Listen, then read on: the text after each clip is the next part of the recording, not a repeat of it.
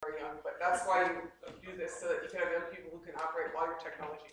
It's awesome. I wanted to talk about this construct of Jimisawabandaming, which if you translate it into kind of everyday English means something like positive window shopping for your future. I'm interested in what our future is going to be like 100 years from now or 200 years from now, and who's going to be in charge of that. I'm interested in having a future where my kids can fish, my kids can eat wild rice. I know where our food comes from, our land comes from, that we're conscious human beings that are alive and that are connected to this beautiful land that we all came to live in. And I think that that is worth figuring out how to do that. I'm interested in that process. I don't want to spend the rest of my life reacting to stupid projects. I spent a lot of time fighting really stupid projects. And I think that part of the discussion needs to be where it is we are going, having the agency, the commitment, and the belief that we have a right to live in a really good future here. And we have a right to that life. So I want to say that in our teachings as Anishinaabe people, this is a very significant time. This time we're told this is called the time of the seventh fire in our prophecies. And in this time it said, prophets came to our people a long time ago, and, maybe we've been in this area 9,500 years, about that, long, long time. We've been around this whole area here. Our people live here, right around here a long time. Those prophets came to our people a long, long, long time ago, and they told us what was going to happen. I guess that's what prophets do. They tell you what's going to happen in the future, and they talked about things in terms of times. Talked about them in terms of times, and they said, first they said that, we do pretty good, and then they talked about how we wouldn't do so well. And I always say that because no society has a monopoly on botching things up. That's what we do, we're humans. We botch things up. The question is if you have the humility, the commitment, the prayer, the hard work to fix things. But humans botch things up, so you just got to put your banal or your power into fixing things. They talked about some people who would come, and some of those people would be good people, and some would not be good people, and that's true. Some people that came were great, awesome people, and some were just really rotten. Let's just be honest about it. And they said that, they said a lot of our people would disappear, and they were probably talking about smallpox. But we didn't know what that was, because we didn't have a word, But 95% of our people disappeared with smallpox, just wiped out. A lot of our people never even saw a white person or a blanket. It just passed so rapidly through our villages. Or places like the Mandan, Hidatsa, and Arikara, the place where the Bakat is. Right now, those people were living in earth lodges in villages. Wiped out their villages, just wiped them out entirely, Talked about how a lot of our things would disappear, and I'm pretty sure we didn't have a word for anthropologists, but that's what they must have been talking about. Hauling off whole villages, hauling off all our stuff, putting it in museums, I went out to the Smithsonian this last year. First I went to that Keystone rally. Some of you probably went out there, huh? That Keystone rally. I took my 14-year-olds out there. They're 14 now, but every teenager, every child should go to a good protest as often as possible. I was raised like that.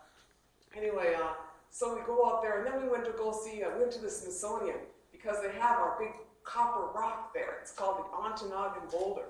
It's a 2,500-pound boulder, a pure copper that came from Keweenaw Bay area.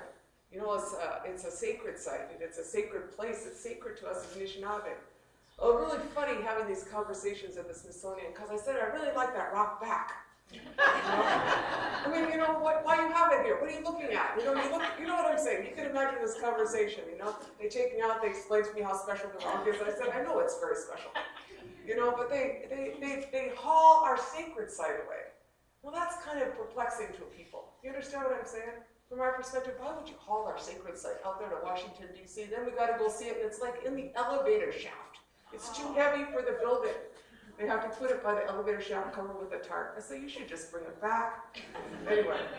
But what I'm saying is that that's what it's like being an Indigenous person in this area. You're still trying to get back your stuff, And they talked about how a lot of our people go asleep, which I think was the boarding school area, the residential school era. A lot of our people were forced into these schools and really just try to reprogram them and just try to destroy them. And then they talk about these people who will be born. These people that will be born, they call us the Ashki Anishinaabe, the new people. In that time, they said these new people will be born, and those people would remember who they were. They would remember their languages and their songs. They would go back and recover things that were taken from them. And they would be these people who would be conscious people. They call those the Ashki and Anishinaabe, and they said that those are the people who are not. And then they said that those people would have two paths ahead of them, two Mikana. And one path, they said, was well-worn, but it was scorched. And the other path, they said, was not well-worn, and it was green. And it would be our choice upon which path to embark. And that's what those prophets told us a really, really, really long time ago. And I just say that because I'm pretty sure that's where we are now. We have two paths, one is well-scorched, and one is not. And I think a lot about it because we need to be the people who are self-determining, that decide that we want to determine which path we go on. We need to not be in the back seat on this. We need to be in the front seat, all of us, or determining that path. We need to be the ones that determine that path. Our Anishinaabe scholar, Anton Troyer, I really liked his book, The Assassination of Hole in the Day, but he talked about having agency. I never used that word my whole life, having agency. But the idea is that we are conscious beings. And it turns out that we are the only ones who are here. There's not somebody from someplace else that's going to save us, not some social change fairy, not some carbon sequestration fairy. They don't exist. It's us. And we have to have the agency and the courage to do the right thing. That's what it is us, So that's what I'm going to talk about, is some of those options, and where we are. And I'm going to talk about that because I believe that we need to think about that. And I just want to say that about a month ago, I went to Michigan. And I travel there sometimes, and I went there and I was at this meeting on wild rice. And there at this meeting on wild rice, they were talking about bringing wild rice back to Michigan. And they used to have wild rice. They had it throughout this Great Lakes area. One of the greatest gifts the Creator gave us all is this wild rice, a food that grows on the water.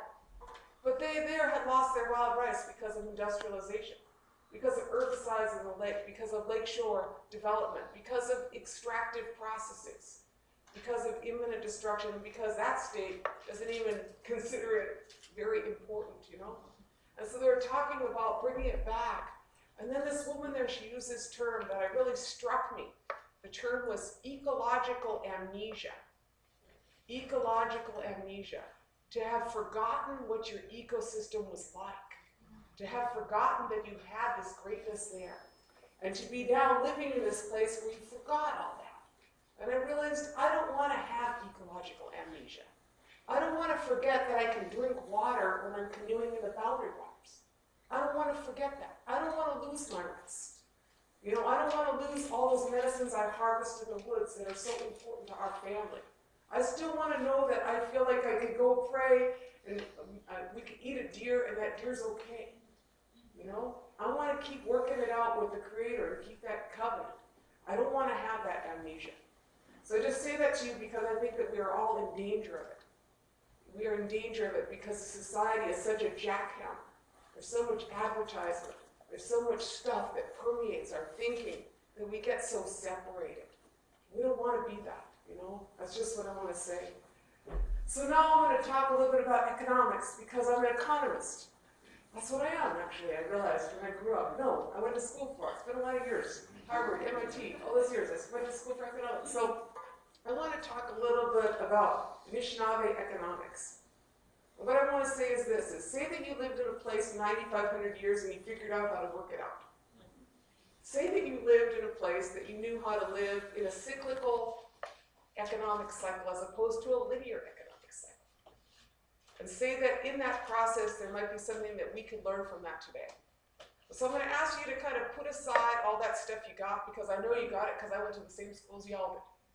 That stuff that says those people, that's really interesting what those people know, but it really is not relevant because science and technology and Adam Smith and market economics, they got it. I'm going to tell you that that's not actually true. That it is possible to think differently. It's okay. I always laugh because this month in Anishinaabe Moan is called the Maybenegisis. It's a sucker moon. And then we have Onahabanagisis. It's the moon when it's hard custard snow. Then we have a maple syrupy moon that follows that. Then we have Wabganagisis, our flower moon. Then we have Odamenagisis, our strawberry moon. Mean-gisis, our blueberry moon. Winona LaDuke, our wild rice making moon. Wajibagagisis, Benakwe Ogizis, when the leaves fall. Gashkaden Ogizis, freezes over around November. Those are our moons, and those moons are moons that are relevant here. That's the moons of Ma'akil on this land. That's from here. I like to share our language. I'm not like my colleague, Michael. He's my teacher all the time. All the time he's my teacher. But I like to hear our language, and I thought you might like to hear more of it. But I also like to always say those moons because, I don't know if you notice, but none of those moons is named after a Roman emperor. Look at that. Empire worldview, nothing to do with empire. Absolutely. Can do it. Okay. This is old guy from our community, Bigani Benes. He's looking out his window and he's seeing some wind turbines. That's what I like. I like the idea of how you can take sustainable values and take what is appropriate technology because it is scaled right. It does not destroy your land, your culture. It is okay. All right, next slide right here. You know, in our Anishinaabe teachings, the Nisquavic, the copper belongs to the thunder beings. That's what we're told. The copper belongs to the thunder beings. It does not belong to Kennecott, Anaconda, or Polymet. It belongs to the thunder beings. The thunder beings and Anishinaabe, all these lakes are very, very related, you know, in this region. And we know those spiritual beings. And Michael talked a little bit about that. But we have a worldview that is not the same as a Western worldview. We have a worldview that is from this place and lives in a land that is full of lakes and islands. That is, if you look from the air, this is so much water. There's so many things that are below the water that are alive and have standing and have spirit and above us. And the Anishinaabe are just in this middle here. But all of us are in this middle, these beings in this above and below. I always like to show this because this is also about how fire in our area, Thunderbird fire, and Thunderbirds, when you have fire in our area, Anishinaabe, we're not afraid of setting fires. We know when to set them. And it brings new things after the fire. A lot of things are fire germinated. A lot of things in the forest are fire germinated. Okay. This is our Anishinaabe life cycle here. A little bit, this is about a cyclical economy. You know, in the fall, winter, spring, summer, fishing, getting your wild rice, getting your maple syrup. Those are all things that are very significant for our economy that come from this land here. The next one. This is how you kind of split it down, you know, a little bit. But what I want to say is that the significance of this economy is very, very large. Go to the next one here. This is our territory. Of course, it has that big Enbridge pipeline in it, but just disregard that pipeline part of it. Go to the next one. Our people are the northernmost corn growers in the world. I went to a really cool place last night. What was that called? Duluth Grill? I really like that. That was very, very cool. Go there. You know, because they have like 30% of their food is local. But the point of this is that we are blessed with a very rich place. You know, and even corn. Like a lot of people think you cannot grow that stuff here. We're the northernmost corn growers in the world. We push corn 100 miles north of Winnipeg. You got to know your varieties. You got to know what to grow. You got to know how to talk to your corn. You got to know how to take care of your soil. You can grow a lot of these things really up here. And this is just an example of our agricultural economy, what is here. It's very, very significant historically. I'm going to go for, take another, next one here. This is a really interesting statistic which has mesmerized me since I first saw it. Keweenaw Bay, over on the UP, right? Yes, we have a logo for that. That's a lot of maple sugar, isn't it? In 1 year. Now, I don't know what the street value of that is. What did they say, 14 bucks a pound? $7 million. $7 million, there you go. 1 year. You know, the thing about maple or trees is every year you can harvest. You leave your tree standing and every year you can harvest. You cut them down and you get that one time, yeah? It's a totally different way to relate. And I'm just saying that because that is an example. The wealth of this area is so immense from our agricultural, our agro-biodiversity, to our maple syrup. The Menominees raised a small crop this year, but made about 75,000 pounds of maple sugar. Nothing to sniff at, you know. 1866, a ready sale was found. The Oneidas produced 33,000 bushels of corn, 13,000 bushels of potatoes, and had 1,500 head of horses in stock. Just really, you know, an immensely wealthy place, not even to talk about fish, you know, not even to talk about fish. And I guess what I'm saying is, it's like, what a great place to be able to live, you know?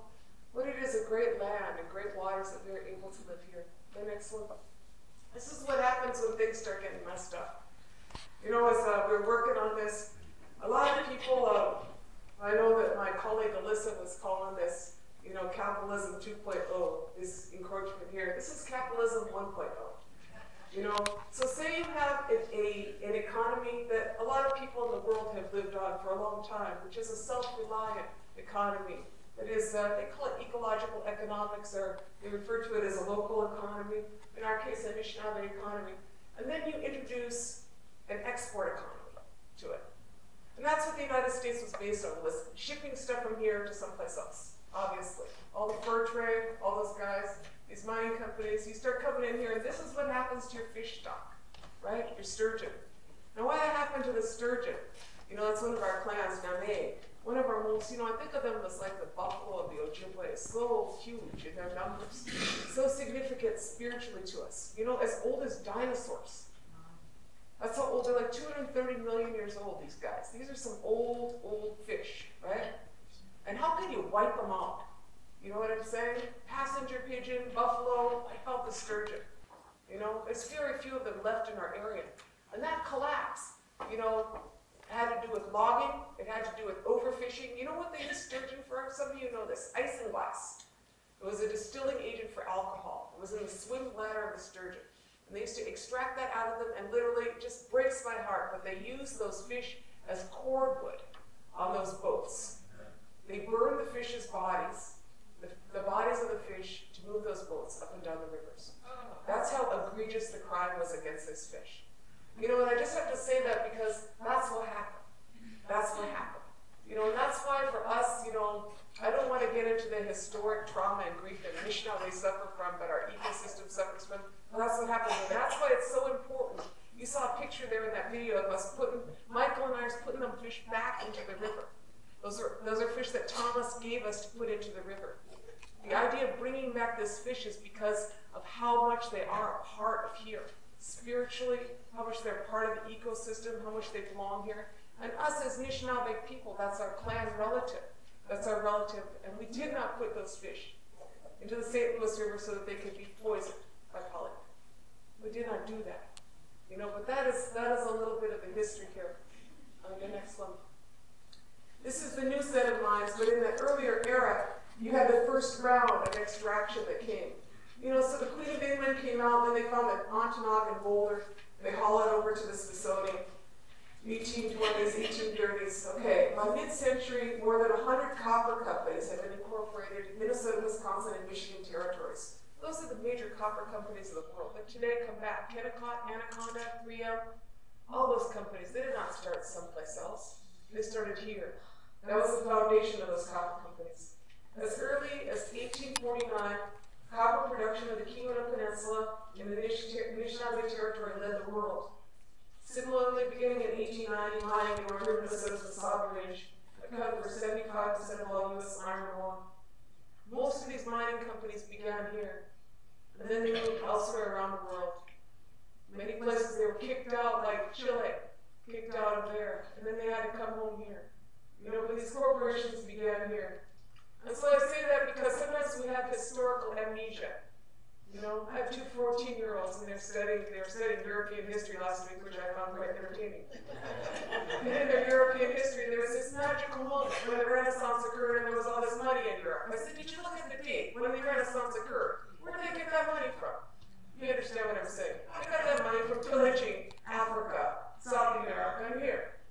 That's what, you know, not to, you know, I know you guys all know that, right? But the point was is that American education makes it up that America just got really rich and things would be going well. And, you know, it all just emerged. And what I'm saying is that is, you know, this is what an export economy looks like historically, from the land's point of view. Things are extracted. Things move someplace else. Things are left in disarray. Things are left in disarray. There's a great quote from a Latin American scholar, his name is Eduardo Galeano. He says, in the neo-colonial alchemy, gold changes to scrap metal and food to poison. We have become painfully aware of the mortality of wealth which nature bestows and imperialism appropriates. You know, that is it. It's one thing after another. It's one thing after another. It is a predator economy. And a predator economy cannot be sustained. An economy based on empire and being a constant extractive predator is not sustainable. There's only this Omaha king that is here. So this is the new round, that we're looking at now. The polymet mine is kind of the flagship of the bad proposals of Minnesota. That is why it was so important for us to support Paula and the work of Water Legacy and all the other organizations that are working on the polymet mine, because this is such an important bad project, and the timing is so tight, So, again, we are urging you to bring your voices, to be heard on this, Bring your voices into all policy arenas, to all, but also, part of what I'm trying to say here is that I think that we need to reframe the discussion a little bit. Because so long as they are able to keep delivering Kool-Aid, that says this is jobs, this is an economy, and there is no rethinking or decolonization of economic thinking, we'll be in a very difficult position. So it's not just one mine. It is a whole set of mines that are coming in the region. And most of you know probably the most about the GTAC mine in northern Wisconsin and the struggle of the Bad River Anishinaabe against yet another mine. But it is all the same thing. It is an export economy. All of this is based on international agreements and shipping these resources and assets elsewhere. Again, shipping that which comes from us to someplace else. But it is really important, again, to look at the cumulative impact. Can I have the next slide? This is the polymet mine itself. And we already saw some of these, so I'm just going to go to the next one. And then this is the pipelines that are coming in. And one of the reasons that we came here, is that this is our territory. This is where our people are from. The Creator put us here. The Creator did not put us someplace else in the world, but this place, Omaha King, right here, is where the Creator put the Anishinaabe people. For us, we are placed on reservations according to the convenience of the federal government. But at the same time, we know this is our land, Omaha King. And Anishinaabe, a king, it doesn't mean the land that you hold as private property. It means the land to which the people belong. And we understand that. And so, we are fighting these pipelines, and they're coming from the west. But those pipelines will all end up here. So that's why we're here, because we are saying we are 200 miles west of you. But what we're doing is trying to protect you where those pipelines coming here anymore. 7 pipelines is enough. You don't need any more. You don't need any more industrial corridors that haul. At this point, the most tar sands and the most oil that is moving in the continental United States is moving across Minnesota to Superior. Well, that's not a good thing to think about that. To think about the level of impact that we have and the level that is projected to go. So what we are saying is that these agencies, they cannot have the silo of a view. What is convenient in the EIS process. I went to see the EPA in Region 5 a few weeks ago. I had never been to see the EPA. I was informed, Sally, that they told me, we're not the Environmental Protection Agency. We're the Environmental Pollution Permitting Agency. That's what they told me. I said, oh, I'm so disappointed. I thought you were my guys. I thought you were Environmental Protection Agency. No, we're really the Environmental Pollution Permitting Agency. So, I guess what my point is that in the convenience of their discussion, they like to have an EIS that is one line. They do not want to talk about the cumulative impact. And the economics of these projects always talks about one, and it does not talk about the cumulative or the full cost accounting of these projects. And that is part of what really must be discussed. Because it is not only the immediate impact, it is also, as Paula said, the long-term project impact, and the larger impact on the region for all of us. Because all of these together really will devastate they will really devastate our region if they are all allowed to go through. And that is why it's really important that we have agency and that we act, in all of the arenas that are open to us and open more to us in order to defend our land and our water. The next slide.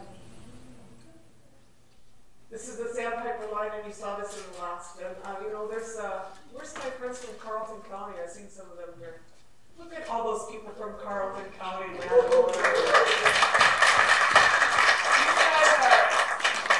guys are very cool. Been hanging out for about a month and a half. We're tight.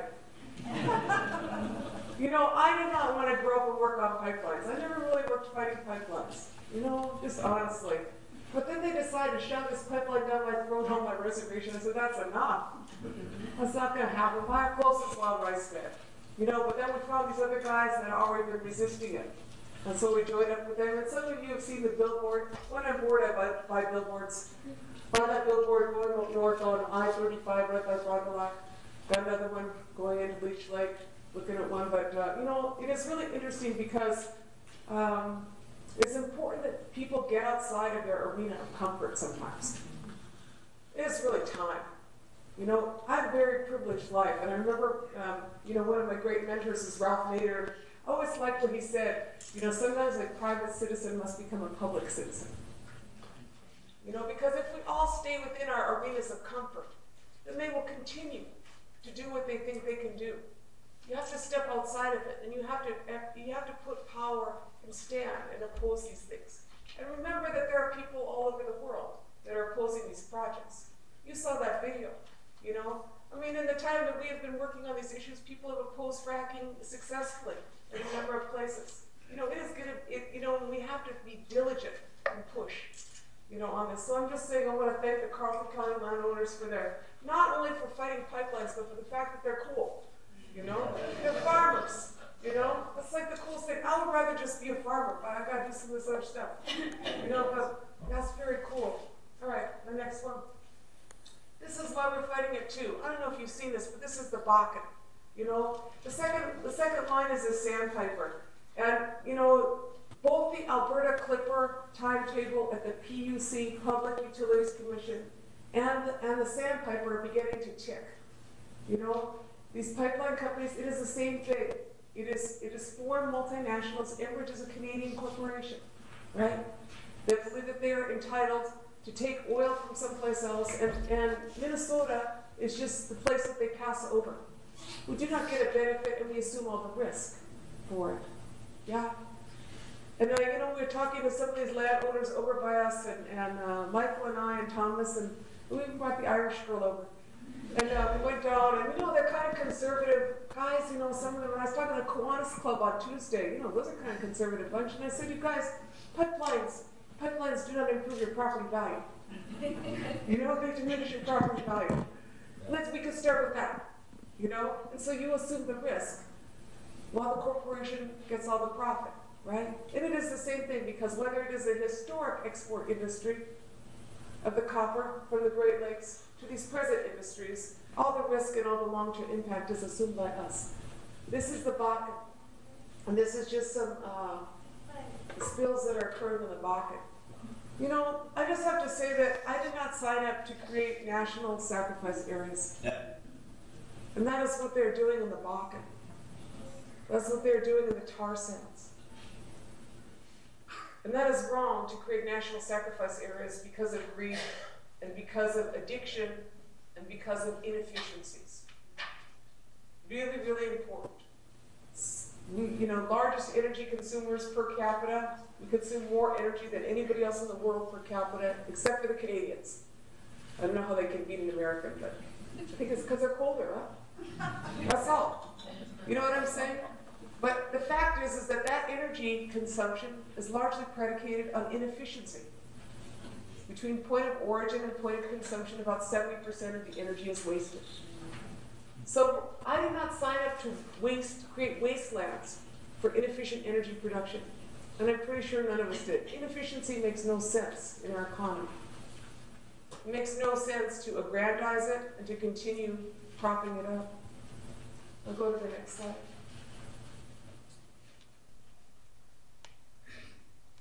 This is a little bit more about the copper. Doesn't even come close. And just as an example, the problem is, and as Paula talked about it, is that mining is a really, really bad thing for energy. Take the next picture. It turns out that the largest consumers of Minnesota power are in fact these mines. And then some pulp and paper mills. And then the pipelines, right? So, you know, I was wondering about those coal plants, and you know, one is 82 years old. That's a really old coal plant. My mother is 81. You know, she's not operating as a coal generator. That's, you know, those are some old damn plants, right? You know, you understand what I'm saying is that they're old, they're inefficient, and we should not be, that should not be our plan. Every one of their plants is old because they don't build any coal plants in this country anymore because coal is passe. It's over. Single largest CO2 emissions are coal. You know, of course, they try to replace it all with fracked oil. But in the meantime, you got some dinosaurs out there that are powerless. Now, one of the reasons I came to here and to discuss this all with you, you know, this afternoon, my friend Alyssa put together this fact sheet. Yesterday, my friend Michelle put together this PowerPoint as we were driving up. Having said that, we did research this stuff. And what I want to say is that one of the reasons I came here and I wanted to have this conversation in Duluth is because I've been working for these people called the Northern Cheyenne for most of my adult life off and on. They came from here. They are our relatives, the Cheyenne people. They also speak our language. So long ago did they come from here that their language has changed entirely. But the Cheyenne came from here as well. They're Algonquin speakers. And Spirit Mountain is one of their sacred sites. One of their most sacred places. And so the Cheyenne, for many years, they're very courageous people. They have a small reservation in Montana. And they fought very, very hard. Many of their people were killed. And they fought for their homeland. They fought for their homeland. And then, for the past 50 years, they've been fighting mining companies off of their homeland. Coal. Because they are in the heart of the Powder River Basin. And they do not want any coal on their land. They do not want the coal companies on their land. And so a small tribe has fought these companies off for 30 years. No, for more than that, for 50 years. 74 is when they passed their Clean Air Amendments so that their tribe declared Class 1 clean air. It was a very long time they've been fighting these companies. And these guys are, you know, the thing with our First Nations, our Indigenous people, is that, you know, if you're going to look at, they call it underdeveloped countries. We are underdeveloping as economies. Our tribal nations are. Our resources have been stripped from us for hundreds of years, including our intellectual wealth. A lot of our people ship off, go to school, never come home. You understand what I'm saying? If you look at a third world country, you place it in North America, that's kind of Indian reservations. And now, today, every problem you don't want to have, we got. So these guys now have this new influx of meth that came into their community. They have a new influx of prescription pills. And they have a new influx of many other things that have come into their community. And it came just as the time this new corporation, Arch Coal, came in with a new proposal for coal strip mining. And who requested that coal? Who requested that the spur from the coal to the railroad line be built? Who wrote the intervening letter? Minnesota Power. It's Minnesota Power that is driving that market for coal from the Northern Cheyenne Reservation.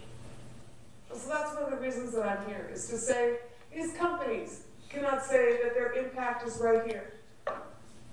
Their impact will have huge human rights, economic, environmental impact on a community that is 1,000 miles away, or 800, I don't know, very far. I don't know, 14 hours by car from my reservation. I don't know, long ways. You understand what I'm saying?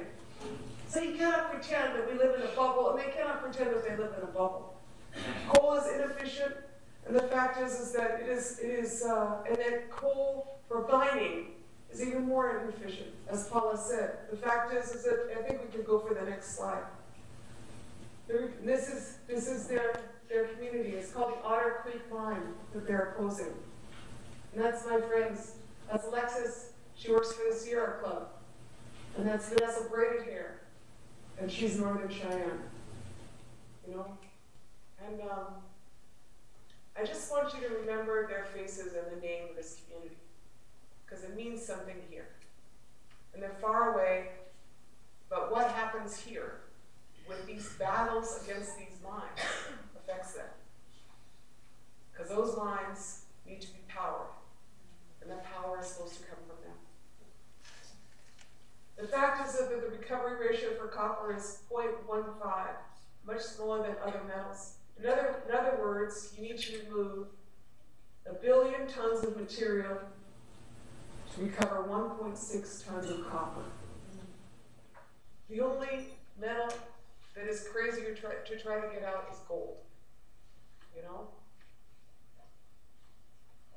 I feel like it's time to get over, you know, being gnomes or whatever it is. Time to quit digging. You know? Just go dig up the landfills. It's all there. All your copper's right there, you know? All right, next one. This is how much your floods cost you for climate change. You know, cost you more than that. Huh? Yeah. Huh? Yeah, I mean, that's just the figures we pull. But, you know, in my privileged life, I wander around and hear crazy stories. So, I was visiting with my friends, these Native Hawaiians, are fighting a telescope project it'd be the 14th telescope on Mauna Kea, their sacred site. They figured 13 was enough, you know?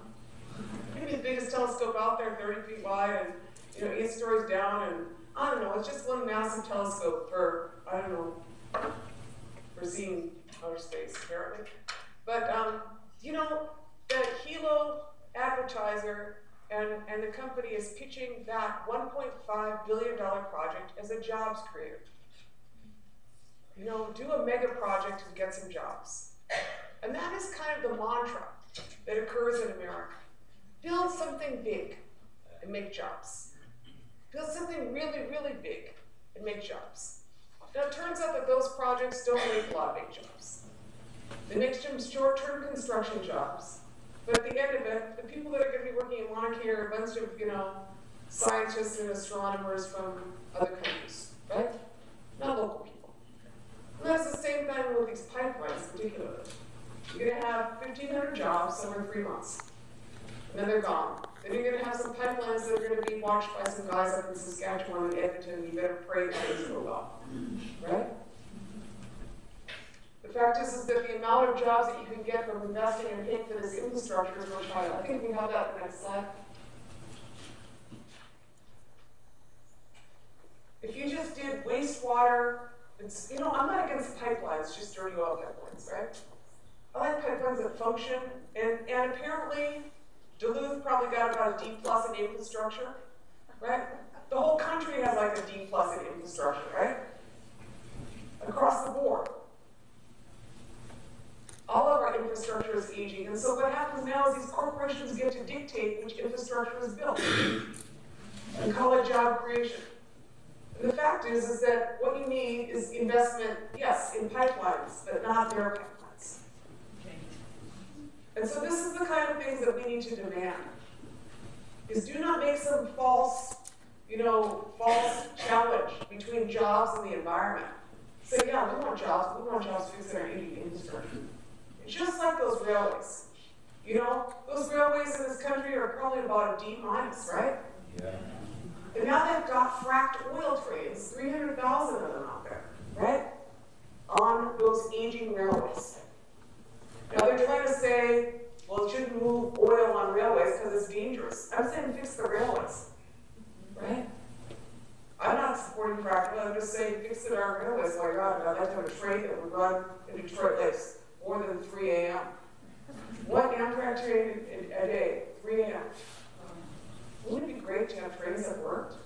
Carry people, not oil and coal. All right, next one.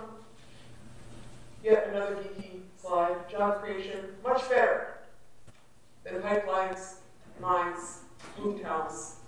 Infrastructure job creations. Next one. Paul already showed you this. Unless you've been watching too much Fox News, this is your reality. You don't want to add more mines to it, don't want to add more pipelines to it, don't want to add more frac wells to it, don't want to add more tar sands to it, don't want to add more coal to it. Okay, next one. And you don't want to destroy your ecosystem and export it to China, which is basically what we're looking at right now. And so to me, that is part of the deconstructing of their economics. Just because you can sell your ecosystem to someone doesn't mean you should.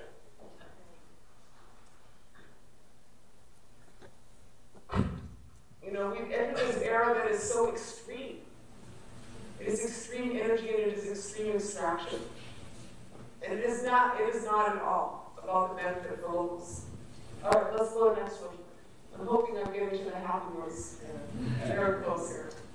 All right, this is really, I love this quote. This is our ride in the Dakotas. How long are you going to let other people decide the future for our children? Are you not warriors? It's time to stop talking and to start doing. A long time ago, when our ancestors wrote it down, they didn't know what the outcome was going to be, but they did it because they knew it was in the best interest of the children. When people don't operate from a place of fear, operate from a place of hope. Anything is possible, but you need to take action. The movement is here and the time is now. I just really want to say that because there are a lot of people that operate from a place of fear. It's really important not to operate from a place of fear. All right, here we are in the happy part, thank God.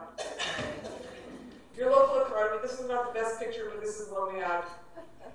This is Pine Point Elementary School about 2 years ago, me attempting to teach corn, husk doll, action figure, and doll making, and braiding to a bunch of children.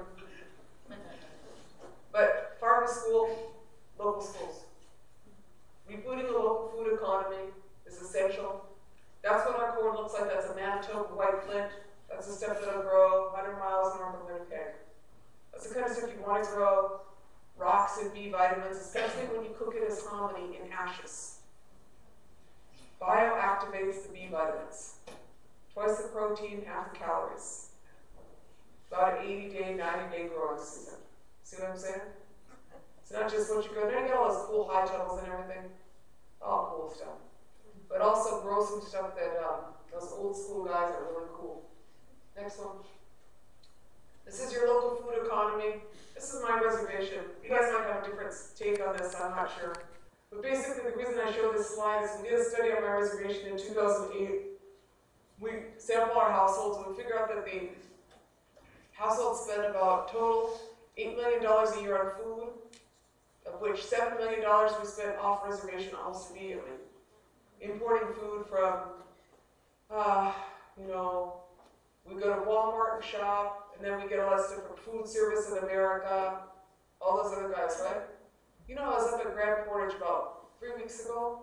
Those guys are like at the end of the Food Service in America truck, right? They're like, we want the good food, don't just give us like the leftovers, right? But I was just thinking that is such a remote village, they really need a local food economy. Because the fact is that all this stuff that we're getting right now is all predicated on access to cheap oil. Price of oil goes up, price of fossil fuels go up, price of food goes up. So this is about, you know, a local food economy. But the point of this also is that they're always saying you need more jobs and more money coming into your economy. But the fact is that between food and energy, on my reservation, we spend 25% of our money on food and 25% of our money on energy. And both of those economies are hemorrhaging. They're outsourced, right? And so you pour in money into your local economy and it pours out, right? It makes no sense to keep pouring money in when you got a hemorrhage. So the point is that figuring out how to live for a while or 1,000 years from now, like Mike Wiggins says, is predicated on restoring a self-reliant local economy, particularly for those of us that live here, because everything else is far away. So it's back to those things that are so awesome the Creator gave us. All those local foods, all those gardens, all that fish, all that maple syrup and all that wild rice. Next picture. My favorite guy. How many of you guys know him? Will Allen?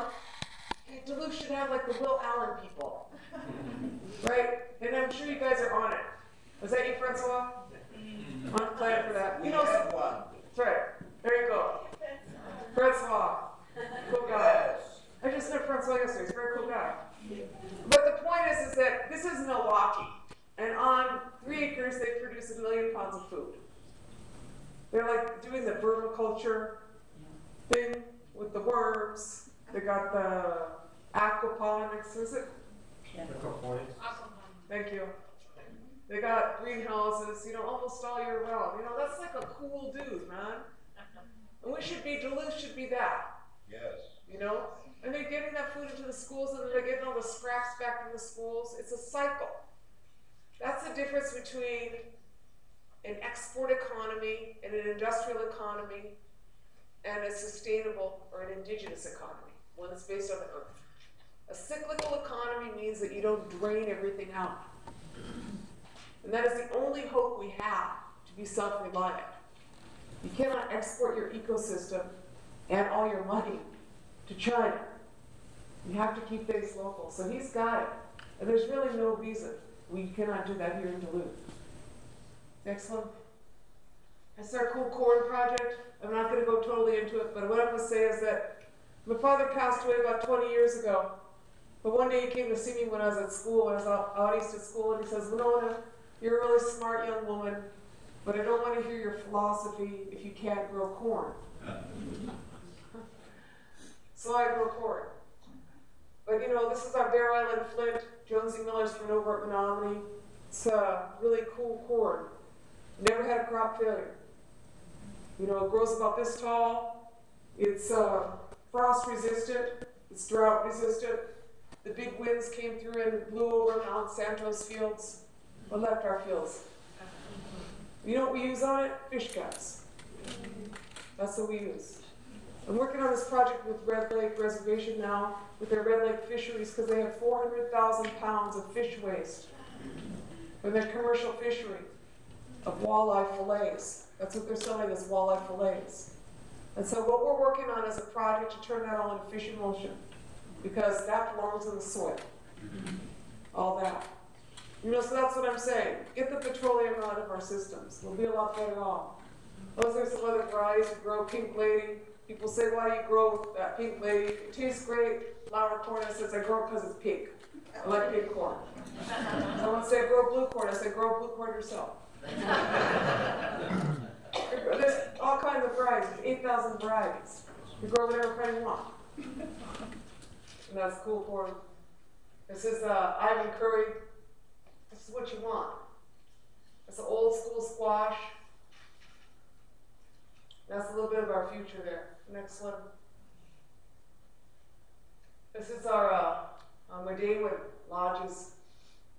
And then they were talking about those fancy high tunnels. So I said, okay, I'll make one in this next one. There you go. That's Redcliffe. We do them a little lower, but the point was that you can take your own stuff, you know? You adapt your wigwam structure, make one of those. So my point is that if you relocalize your food economy and relocalize your energy economy, you're going to be a lot better off. Next one. That's our rice economy on wine fiber. It's worth fighting for. As Michael said, you know, I need to go out there. I'm not a protester. I'm for protecting this, though. You know, why would you want to mess with something that's so great that Creator gave us? And Paula knows, and all of you know, that wild rice doesn't grow in sulfide. Doesn't grow in sulfide-contaminated waters. So protect the rice. Stand for it. Don't stand for patty rice. Stand for the 100,000 acres of lake rice here. Because it tastes like a lake. It doesn't taste like a patty. It wasn't grown with fossil fuels. It was grown by the Creator. Stand for the lake rice.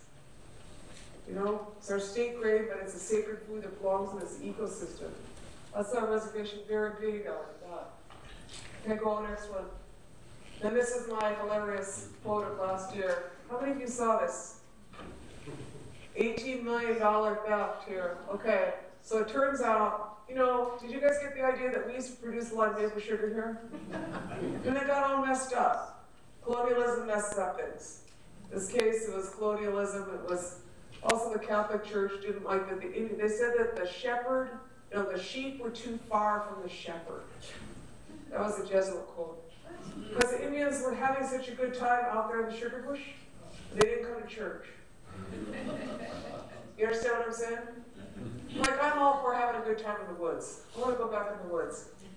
Ricing, sugaring, those things keep you on the land. Anyway, we did all that. And now, this was last year, this horrible thing occurred in Quebec. $18 million, single largest theft of a commodity product in Canada. And what it was is that it turns out that Canada is hoarding maple syrup. What? Right, exactly. They got like 40 million pounds of it sitting in because they want to keep the price up. And Quebec is the largest producer. They got about 70% of the syrup up there because we're not out there making syrup. You understand what I'm saying? So they're out there, they got this corner on the market, and so they hoard it to keep the price up. I'm not dissing Quebecers, just the maple syrup cartel. That's what they call themselves, the maple syrup cartel. So then these guys, they said it was an inside job. They rent the storehouse next to where they got like millions of gallons of the syrup store. They rent the storehouse next to it. Some inside guys, they go and they switch the barrels, 55-gallon barrels, put these ones with water in there. They walk away with $18 million worth of syrup. It's a huge international conspiracy, controversy, and scandal. Horrible. Anyway, they did find those guys. It's very hilarious. I think it's either on, I think it's on the Colbert Report. Anybody see that one? I think it was the Colbert Report or Jon Stewart. They did a little thing on it. This reporter went up there. He was like all covered with syrup. He was like, oh, yeah. But the point of this is, we should challenge that cartel. That's my point. Minnesota, get proud. Let's get out there and make some syrup. After we was at Fond du Lac yesterday, and I went and me and Michelle went and followed Bruce Savage around. He's a heck of a syrup. Huh?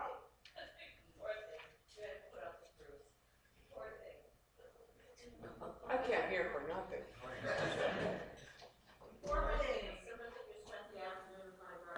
Right. That's right. That's when we followed that guy around and saw, he was like so excited about his syruping operation, you know? I'm pretty cool out there. You know, we have a pretty good operation at White but he's a little more new school. We're kind of old school out there. We still haul with our arms, and I got some horses, you know, so we haul like that. But and we still wood parch or wood fire, everything. But we had, you know, we ran about 700 taps last year. We usually ran about 1,500 to 2,500 taps. But my point is that our trees and our water, our rices, and our food is worth far more than their mines, far more than their pipelines. And we need to value it. You know, we need to value this. We need to value our local food economy, and we need to circulate it locally. Okay, next one. I think I'm almost done here. Where'd she go? Wave again. Oh, she's so shy. That's Jill. Jill and I, virus line. And if you're bored, buy some billboards. But, so, just in closing, this is what I'm saying. You guys got this. You know, I'm asking that people exercise agency and engage. You know, we should be everywhere addressing these issues, very focused, you know, on terms of the polymet and in the process. Also calling on the EPA to have a regional environmental impact assessment, because that's a lot of stuff coming into the Superior Basin. It's going to have a huge effect on everything here. And they cannot silo each project and pretend that each project doesn't have a larger impact. The collective impact on our ecosystem will in fact be very large. So we need to really focus on that, and focus on the PUC, the Public Utilities Commission, because the hearing times for both the route of the Sandpiper and the contested case hearing on the Alberta Clipper are ongoing now. You know, I'm someone that believes that you work in all of those agencies, and you guys hung out with me for 45 minutes or so here. I'm not a very patient person, so I try to go to all those meetings. I'm not that good at meetings. But people need to attend these and be very present. And as Paula said, we need to be writing these letters But also, ultimately, what I'm saying here is that I think it is essential that we challenge their paradigm. They cannot continue with this paradigm because their paradigm in their accounting is bad. You know, you cannot say that you're the Enbridge Corporation and you've been here for 60 years and you'll be here after that. You know, 60 years is not as long as the 9,000 years that we have lived here. I cannot trust a 60-year-old corporation with my water. I cannot trust a new junior Canadian mining company owned by somebody else with anything. Right? Their math is for now. But the larger picture that we tell you that everybody knows is that when you consider the impact of your decisions today, you have to consider the impact upon the 7th generation from now. In ecological terms, there are some basic terms in ecological economics. Interspecies equity. Intergenerational equity. We have no right to deprive those future generations of this water, of these lakes, of these trees, and of these ecosystems. You cannot discount into the future, as these mining companies do and as these pipeline companies do, because in fact, their impact will increase in the future with bioaccumulation. And the price tag will be higher and higher, and they will not be here to pay it. And that is why it is so essential to challenge their economic paradigm. You know, I lecture at colleges all the time, and I'm baffled why these universities still teach Keynesian economics, still teach market economics, as if it is a truth, and in fact it is a fable. And then we need to look at the policy changes that are essential. You know, make the Minnesota PCA stand by the protection of wild rice. Essential. And then look at these larger pictures. You know, the fact is that these larger pictures, they did not delist the wolf just to delist the wolf. They delisted the wolf because they knocked an endangered species off in the area they wanted to mine. That's why they delisted the wolf. You do not delist the wolf and then go and start opening a hunting season on them.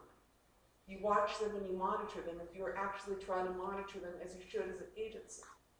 You know, all of these things are so politicized. And then you look at the larger issues, as I said. We need ordinances for local energy, ordinances for local food. We need ordinances like those proposed and underway in many counties by the Community Environmental Legal Defense Fund to protect our water, to allow counties, allow townships to not be sprayed, to allow us to not have mines. And then again, we need to always consider and look to the larger issues of how it is we're going to be here 1,000 years from now. Those are public policy questions, but those are questions really at some level of us. You know, we're the ones that are here now, and in this room and in this city. Duluth, this is a really nice city. You know, I haven't even been here that many times. I realize I get lost every time I come here. You know, and I cannot use a GPS very well. My GPS, anyone asks you, my GPS is usually I holler out the window. I ask someone which way it is to get someplace. This old school GPS system, you know. But I guess I say that because, you know, Duluth's a great place. You know, this could be the city that shows people how to do stuff. You know, I think that's it. I think we just got that last one. That's our honor the earth. Yeah. That's us. That's how you find us on the web. Miigwech, Mew. Thank you for your time.